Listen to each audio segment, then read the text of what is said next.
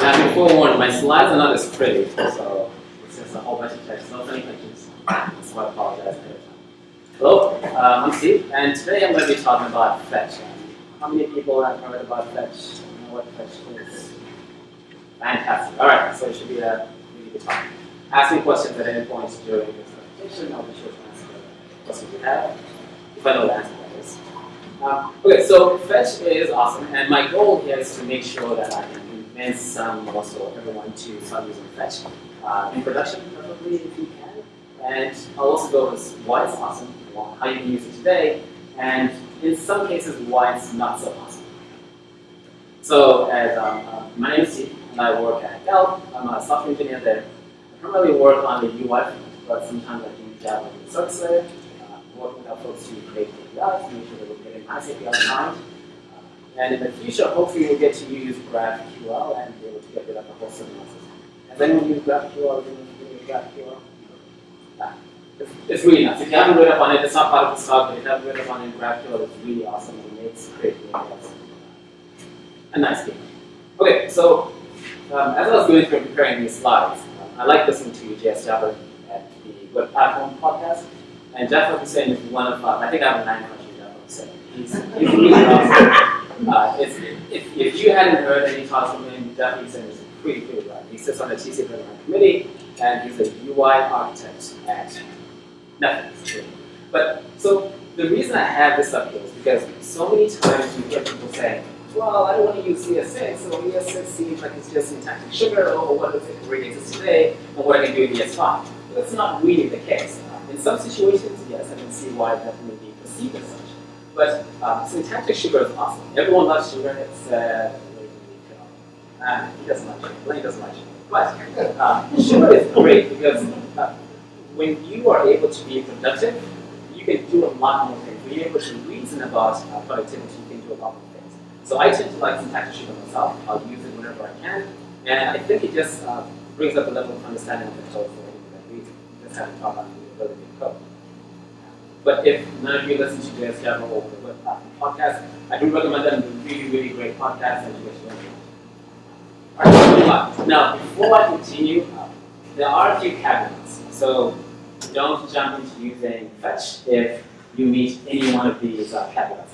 So browser support, Chrome, Firefox, and Opera, you know, the usual standards. IE, it's on modern.status.ie. There's a page that you can go to go and see what features are being implemented, whether it's ES6 features, DOM3 features, CSS3 features. It's basically a way for you to see whether IE supports it or not. Right now, it's in the consideration status, so it's not yet available, and they're considering it. So Edge is not going to have fetch as a native, but hopefully the next version after Edge. And since it's an evergreen browser, hopefully it should come up pretty soon. But all the other browsers do support it. Safari, not so much. We'll see whenever Safari 9 comes out, or Safari 10. The next caveat is that fetch requires that you have a polyfill. So is everyone here familiar with polyfills and what they do? The browser, great. So it assumes that you have promises in the browser. If you don't have promises natively available, it also assumes that you can bring in promises via the library. And the library has to be able to expose the promises construction and the global scope. If it's not there, it's going to fail. So that's a big caveat. Is everyone here familiar with promises and what they are, what to do? Fantastic. All right, I don't have to go over very much. And the next big one, which is probably the biggest damper when it comes to fetch, is that you cannot cancel a fetch request. Or can you abort fetch request just as yet? And it comes to the nature of promises, right? You cannot, well, at least the way that they're implemented today, you cannot go ahead and cancel the promise. Once the promise is up, it's an asynchronous function. Once it's complete, it's complete. If it's not complete, there's no way for you to abort it. You can do some snazzy things, but that's not really the concept of promises and how you're supposed to be able to use them. And then last but not least, there is no progress support yet. And you notice the promises in terms of canceling and aborting. I said yet. If you go to the mailing list for Chrome and Firefox, and the mailing list for fetch, for the fetch spec itself, and for promises, they are trying to bring in support for you to be able to abort or to cancel promises, and to have progress support as well. Does anyone use progress as far as SASRs here today? No? Okay. You'll use progress as normally. An example of using progress would be if you are uploading a file or if you're making some type of request to a server that's far, far, far away, and you want to provide the user some way to be able to say, all right, here's how many percentages you are complete, you actually get statuses back from your XHR object. So that's what the progress support is all about. Okay, so let's jump into all phases of it. And everyone see the code? Should be good. So here's how you normally construct an XML HTTP request. Back in the days, for those of us that remember having to support ID6, we had to check, hey, is XML HTTP request available? If it's not available, go ahead and check for the ActiveX object, and then go through your rigmarole of saying, all right, now I need to open, specify my method, specify my URL, and specify whether or not it's async. So this true, I don't have to answer. Let's always leave it to true. Never, ever, ever, ever, ever set async to false. Setting it to false essentially blocks your UI. It's really, really, really terrible practice. And then XHR unrated state change. So you generally, that's what you can subscribe to. Right? You can specify a function to say, hey, notify me when I've changed my ready state. You've got 1 through 4 for ready state. So 1 saying, I've finally opened my XHR. And then 2, 3, I'm in progress. And 4, yes, everything is finally ready. And then timeout, you can specify a timeout to say, hey, if my request hasn't come back in X amount of milliseconds, go ahead and cancel the request. And then your typical unload, unerror, progress, and finally you get to set function. So all of this just to go ahead and say, I want to go ahead and fetch some fetch data from the GitHub API and just be able to see this data. You have to construct all of this. This is how we used to do it and how developers are used to using the XHR object. Well, then again, the whole idea of developer affordance and syntactic sugar. So when jQuery came along, they're like, yeah, you know what, it's kind of garbage that developers have to do this. Well, if you have a function that you've normally used in the past to say, I want to copy paste this function, and this function is going to be responsible for creating my XHR. I'll pass in a URL and maybe a settings object, and they will construct everything for me. Well, developer affordance makes it much, much nicer and much easier to be able to say, you know what, if we provide everyone a nice way to be able to, or expose a nice API that allows you to do essentially the same thing without exposing all of the nastiness, a lot more people will get to use it. Hence the popularity of jQuery, especially jQuery Ajax. So here's an example of the get function in jQuery. You get to do the same things as I specified before. You can specify an error handler, you can specify success, timeout, and then outside of, you can also chain a done, and a success, and an error, and a catch function as well, again, and a finally, I believe. As of jQuery 3.0, which is just an alpha phase, I'm an OSS junkie, so I tend to stay on the leading edge of a lot of things that are coming out. But in the next version of jQuery, you'll be able to actually supply a settings object as opposed to what you can do today, which is just supply URL and use get. Or if you have amazing confidence in your API in the server that, hey, my server is always going to be up, you can just use get.json, and of course this assumes that your API is written in JSON and you don't assume any issues with the JSON that's being returned. So again, developer affordance is making sure that you don't have to worry about constructing and saying, hey, I forgot to hit send, and why is this not sending my XHR, or why is stuff not working? Developer affordance, I'm a big, big advocate for it. Yes, there is a limit in terms of what you should do and what you can do, but where it paves the way and makes it easier for people to understand, I'm always all for it. So let's talk about the good parts of what jQuery, and it's not just jQuery, right? You've got the Dojo API also has some XHRs available. So Dojo and jQuery kind of duked it out.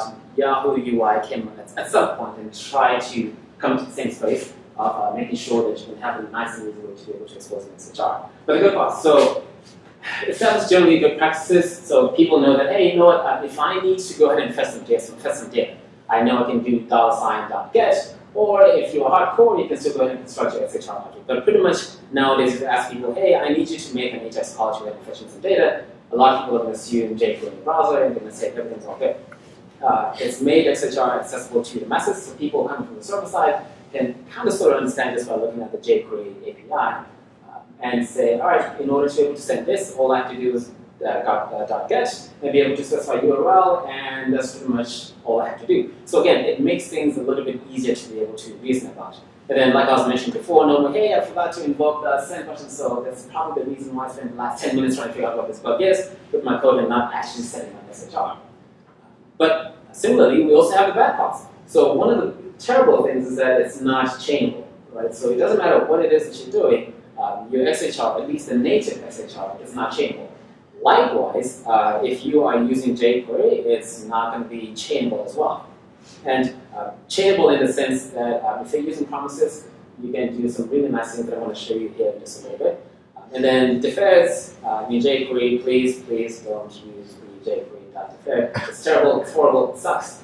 Don't use it, avoid it as much as possible, just import a native promises library, and you should be good to go. So can we improve the ergonomics though, right? So we've gone through figuring out what it looks like to form XHR back in the old days, what jQuery brings along to us, and there are some libraries that exist today that have taken a look and said, you know what, even the way that jQuery does it is not easy enough, it's not streamlined enough. So for those of you that have ever programmed in Node, you might have come across Super Agent. Super Agent is a wrapper over the native XHR that you can use both in Node and inside of your browser. It's created by the folks at Vision Media. I think TJ Holloway-Chuck was the one who originally created it. But it gives you some nice chainability to where you can say, I want to create a new XHR object. So you specify a URL, and then you can set your request headers, you can specify a whole bunch of things, but the whole idea is jQuery inspired to where you're returning an instance of the item that you've just created. So that way you can chain by saying, do this, and then .get, and then finally .end to be able to send your request. Request is also another very nice library. We actually use request in production at Gallup. And again, server-side or on the client side, request pretty much the same thing as Super Agent. It affords you to be able to do a lot of nice things. Exposes some high-level APIs so you don't have to worry about dealing with the low-level aspects of creating an SHR. And then Promise Wrapped, we also use an implementation of Promise Wrapped library. So what we do, one of the things we do at Gallup is we like the idea of being able to return a promise and throwing around promises to different functions, and then finally just making it appear as if we're dealing with synchronous programming as opposed to asynchronous programming. Despite what a lot of people say, yes, some may grok asynchronous programming very easily, but a lot of people really have a difficult time with it. So promises try to solve that in a very nice fashion to be able to provide a synchronous way to do things. So what we do, we wrap the jQuery object, and then we just return back a promise. And then eventually, once we get our data back, it's resolved, and we're good to go. And you can deal with promises, and you can continue to change those promises and return new promises as you go along. So it's made the API for us a lot easier and a lot nicer to have to deal with. Again, this is all about improving the ergonomics of our developers on our team and making sure that things are easy to deal with. All right, so that's all the old stuff in XHR. Does anyone have any questions before I move along? Nope. Okay. So enough history, let's talk about Fetch. So Fetch, there's a new proposal that came about last year. So it's been available for about a year behind the beta flag inside of Chrome. I believe it was Chrome 39 that initially introduced Fetch. But when it was introduced inside of Web Workers, and Web Workers, well, that's another story for a different day. But the three primary, if you take a look at the spec for Fetch, there are three primary parts to Fetch. There's a request object, a response object, and then there's the actual global fetch function itself. And then optionally, I like to include these as the other two that are not really spearheaded. But you've got headers, and then you've got streams. Does everyone know what streams are? Have people play the streams? Okay, fantastic. So, okay. So think of a stream as just incremental data. At the end of the day, it's as simple as just incremental data. If you want to read a file from the file system in Node, for example, you can have a synchronous way of doing it, which is really bad. I don't advocate people doing that unless you need to have some kind of log. Or you can say, hey, you know what, I want to read my file async, and then as it's reading the file async, it's going to give you a chunk of data. You can also specify, I think, the size of the chunk of data that you're getting in. But as you're getting in this chunk of data, there's a whole notion of incremental data. You can choose to do whatever it is that you want with it. And it exposes some really powerful mechanisms that you can utilize that I'll go ahead and talk about here in a little bit when I go over the response object. But can I ask why you don't recommend using synchronous file operations? Blocking. I don't like anything that blocks. Once you start dealing with asynchronous behavior, it's very difficult to get to anything that's blocking. Now, don't get me wrong, there are scenarios where you absolutely want it to block. You don't want any other operation to proceed, but I generally don't recommend it. The node docs will try to steer you as far away as possible from doing a synchronous read of a file, and always tell you to do an asynchronous read of a file. You just want to avoid blocking. That's what makes Node faster. Why do you want to avoid blocking? What's that? Why do you want to avoid blocking? Well, if you block, nothing else can be done, right, inside of your runtime. So that's the primary reason why you don't want to block. Similarly to why you don't want to block on the UI as well. Nothing else can happen at the time that's blocking. Now, yes, Node does make a lot of nice, interesting things to you. One of the things that folks will know, Node really, it has threads in it, right? So it has to talk to the file system in a specific way. And there are threads. I think it has about, libdev has 8 threads, if anyone here is familiar with that implementation. But the threads underneath, they just hidden from you, and you don't have to interact with them. You just interact with the one loop and say, here's what I want to do. Node deals with the file system descriptors and deals with the file system to say, all right, now I need to go ahead and grab a thread, go ahead and read something and do what it is that you need to do. Blocking means that you essentially lose something when you block, right? It's not available for you, and the pool is, I'll get into it in a little bit later, because I have another section that actually talks about blocking. I'm almost at the 15-minute mark, so I'll get into it in a little bit later. Or I can talk to you afterwards.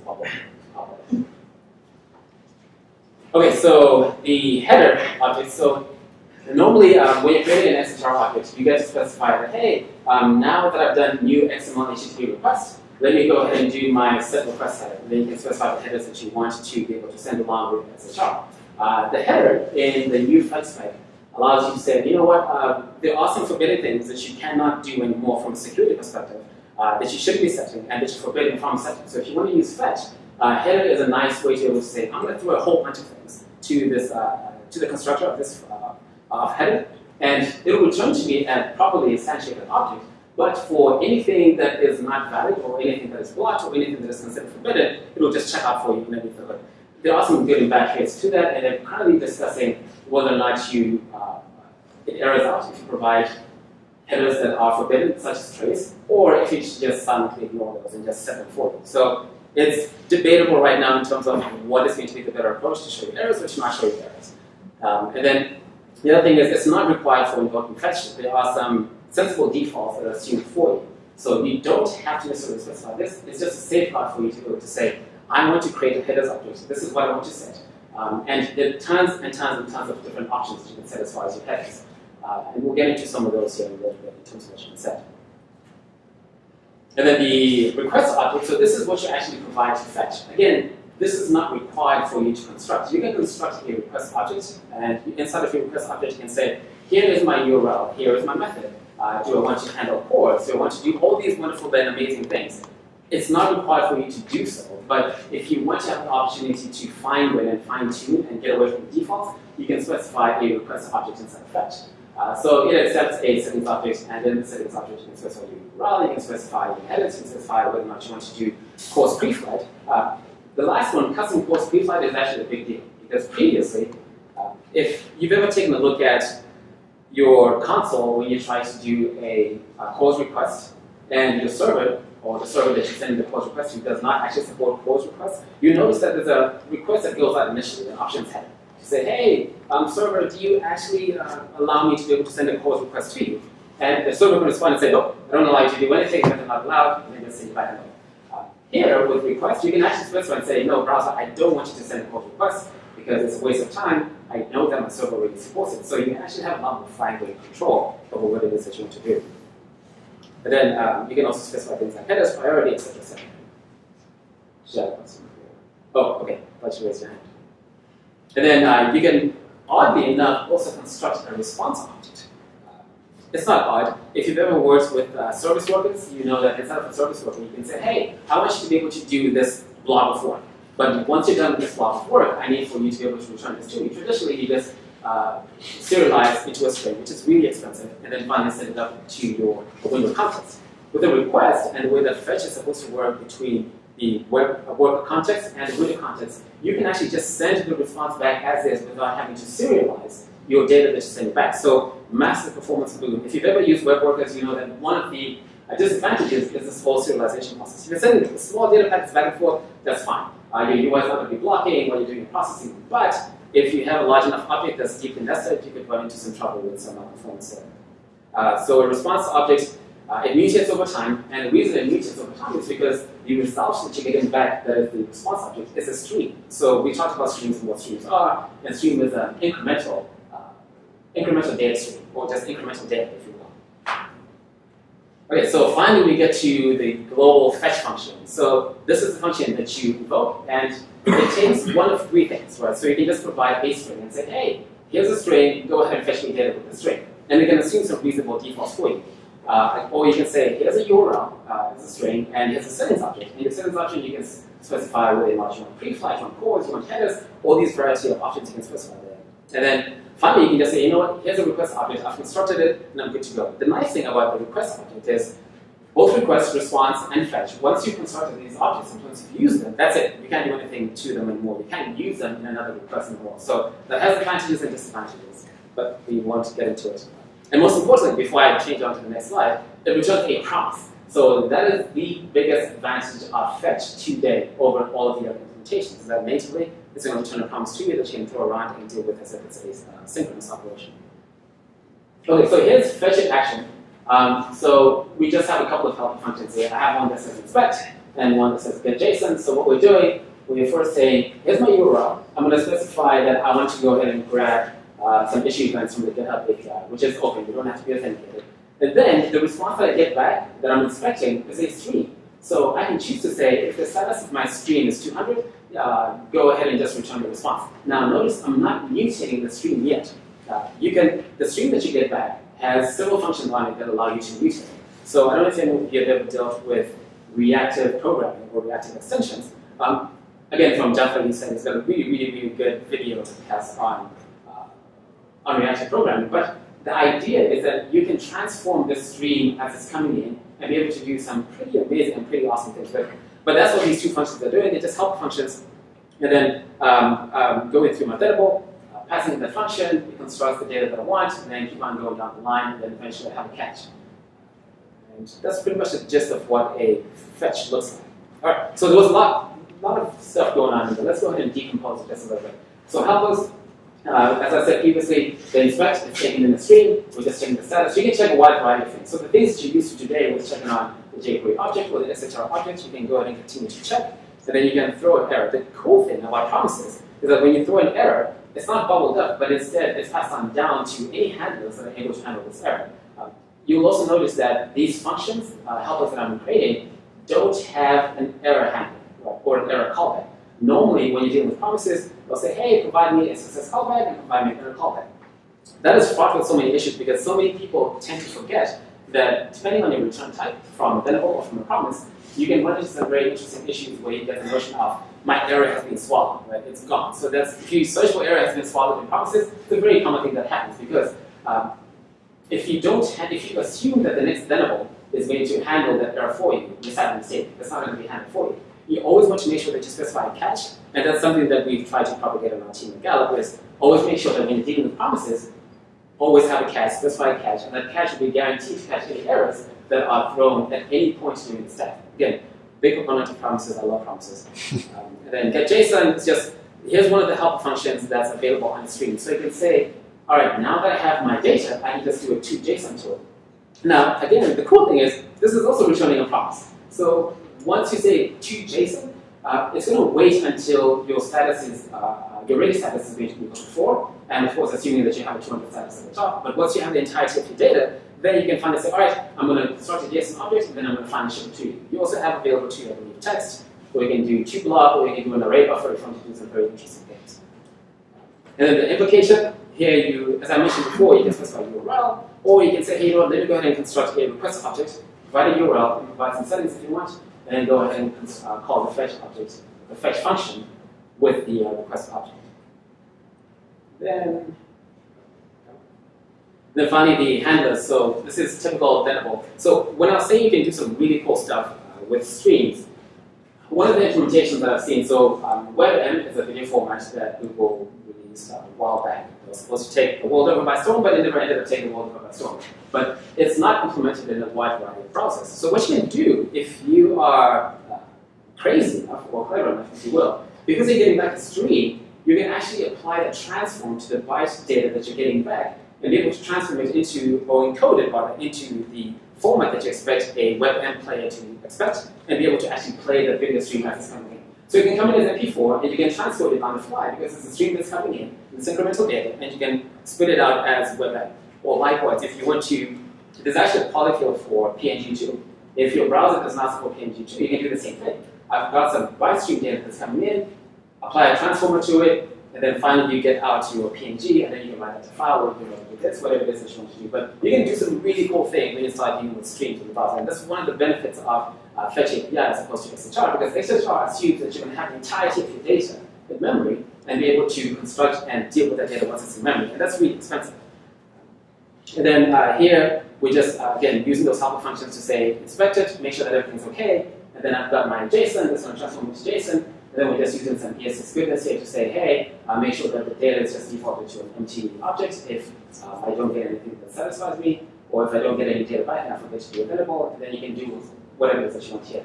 One of the benefits, too, when I was talking about chainable before and saying that this is not, jQuery defers are not chainable, or your SSRs are not chainable, is that if you are returning a hypermedia document, right, as part of your request that you made to your API, you can then begin to traverse that hypermedia document. It's kind of like what crawlers do, right? You can traverse that hypermedia document and be able to say, hey, do I see any hyperlinks? If you see any hyperlinks, go ahead and construct another fetch object and continue to return promises and continue to go that way until you finally reach the end of the stream and you've traversed the entirety of the hypermedia object. So there are a wide variety of things that you can do with promises and just being able to continuously change it and go along and progress along in that fashion. And then lastly, as I was talking about before, catching errors. Always make sure if you're dealing with promises, specify catch. It doesn't harm anything, it doesn't hurt anything. If you return a type error from anywhere within one of your identicals, you should be able to construct a type error object that you can say, hey, I'm at this point in my promise chain, and here's a message for you, and here's a line number where it happened. And then finally, this is the last slide I promised. Let's talk cores. So previously I mentioned that you've got some interesting issues, right, with cores that you're dealing with the whole notion of pre-flighting, setting an options header, and then the server finally responding back. There are some limitations. It's not glorious days here. So your server still has to support cores. It still has to be able to send back a header saying, yes, I support this method to be, for you to create this method, and I support your IP, I support your domain, etc., etc. The response must not be opaque, which means that it has to specifically say that, yes, I do support these things. And some of the options that you can set within inside of your request header is saying, all right, I only want to be able to make sure that I'm sending requests of the same origin. If someone tries to modify, or someone tries to do a man-in-the-middle attack and modify the request while it's being sent, this header is guaranteed that once you construct a fetch object, once you construct a request object, you cannot edit it anymore. And once it's in use, you cannot change it. So you can only specify that, yes, this is only going to go to this specific origin and cannot be mutated. Likewise, of course, with force pre-flight, you can specify that, no, I want to pre-flight, I don't want to send an options header, I just want to be able to say, get in my data because I already know that it supports it, or you can specify a no-post header to say, yeah, forget about force, and you're good to go. Now, there are tons more features available. I am only touching just the surface area here, but tons more features available. And finally, specs. I'm a specs junkie. I read specs first before I even go to implementations.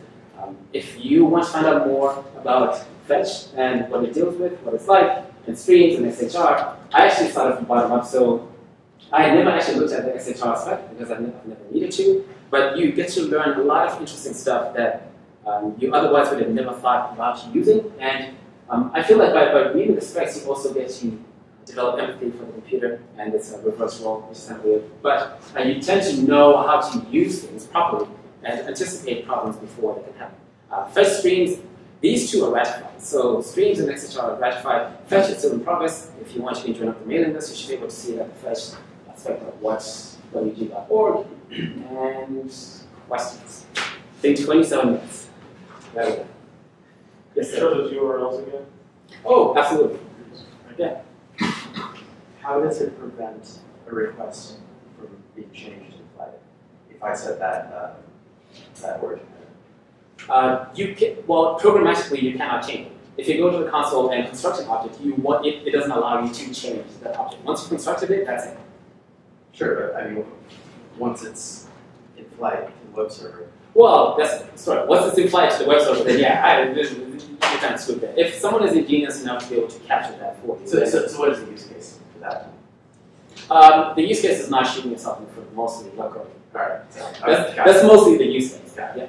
But they sell it differently by saying, yes, you said man-in-the-middle attack, so I was trying to come up with a scenario where.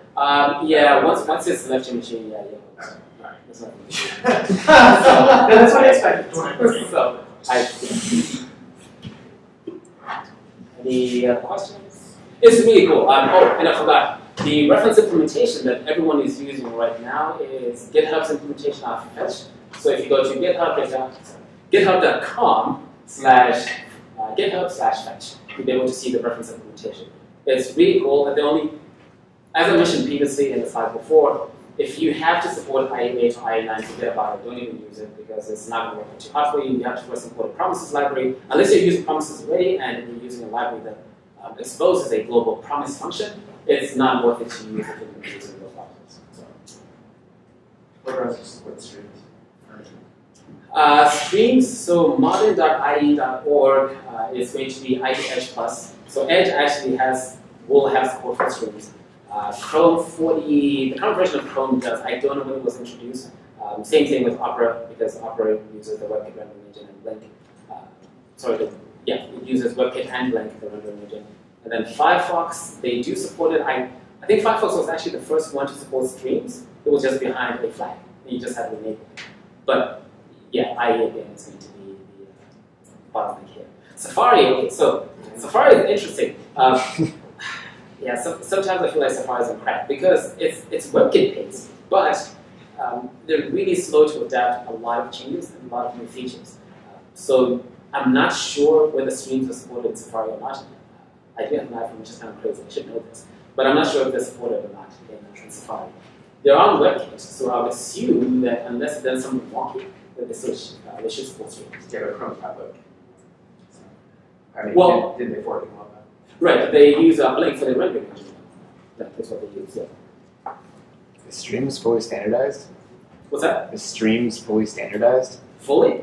Yeah, I don't feel like the spec was fully standardized yet, so Safari doesn't implement anything that's not like fully done. Yeah, so you've got 3 stages, right, for standardization. You've got stage 0, which is, hey, this is crazy bananas pants, don't use this unless you are really, really, really adventurous. Then stage 1, stage 2, and then stage 3 is finally you're good to go. It's right now at stage 2, so if you take a look at Node and JS, it's pretty much saying it's ready, it just needs to be ratified.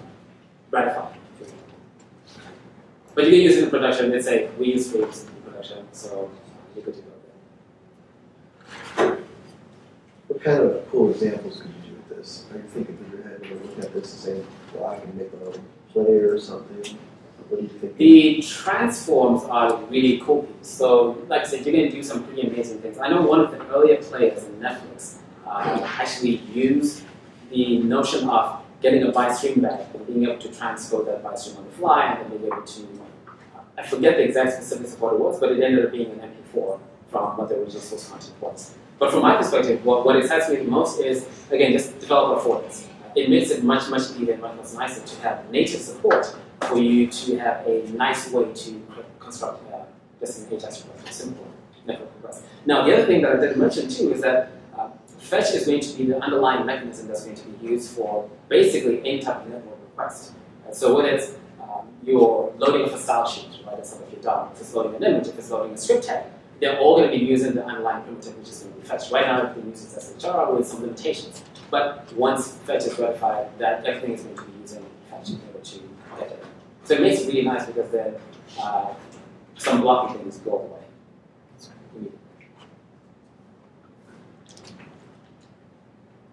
Any other questions? Oh, sorry, yes. I never thought I'd hear myself say these words, but what was the name of your man crush again? I didn't get it right. Oh, his name is Jafar Hussain, and he's the lead UI architect at Netflix. J-A-F-A-R-U, then H-U-S-E. Okay, it was on what you started. Yeah. But yeah, he's really cool, extremely energetic. He explains things really, really well. I've learned a lot just by listening and watching this video. So. He's one of the devs at Netflix. Yeah, so they have a recent project called Falcor that's going to be doing some really, really awesome things when it comes to data access. I'll probably do a presentation of that once it's out in the wild. But Falcor is really, really cool. It's kind of along the lines of what GraphQL and Facebook are trying to do, which is flipping the head in terms of what it means when you design an API. So instead, as long as you're server-side, this is the implementation that Facebook has. And I think they also have a reference implementation too. But the idea is that as long as your server-side speaks a certain language, which is GraphQL, I can send a JSON object from the client, and I can specify exactly what I want that JSON object to look like. No changes need to be done on the server side, because it will understand to construct the JSON object form. So then you can start doing some interesting things, like instead of getting the entirety of the payload, like you would when you're just fetching a resource off a person with an ID 1, you can then say, you know what, I just want a snippet of that resource that says ID1. Just go ahead and give me these constructs and I'm good to go. But your backend people or your server-side people don't have to go ahead and say, all right, now I need to write a new endpoint for you. I need to create a new resource for you, and I need to finally format it out and get it to you. So GraphQL, there are several reference implementations right now, but it's really cool if you get a chance to play it. Thanks, Steve.